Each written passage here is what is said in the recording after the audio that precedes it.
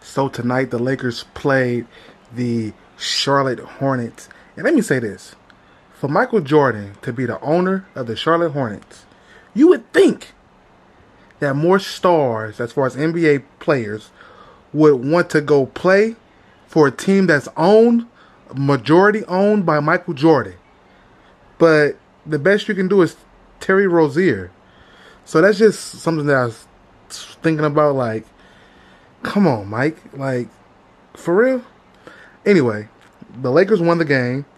Some points I took away from the game. This third game of the season, they lost the first game opener.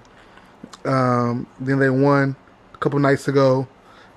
And then they won this game. The first half, a lot of fouls from the Lakers.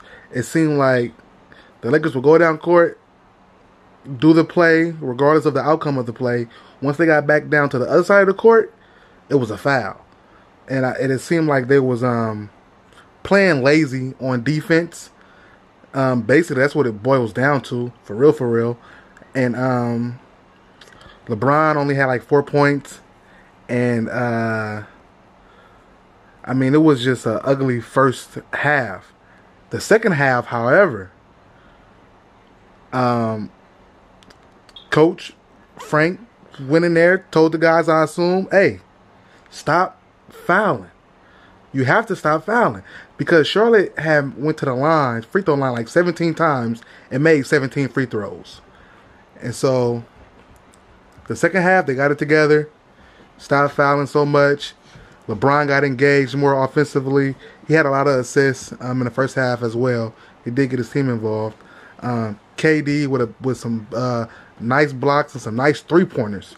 But most importantly, though, Dwight Howard. Yes.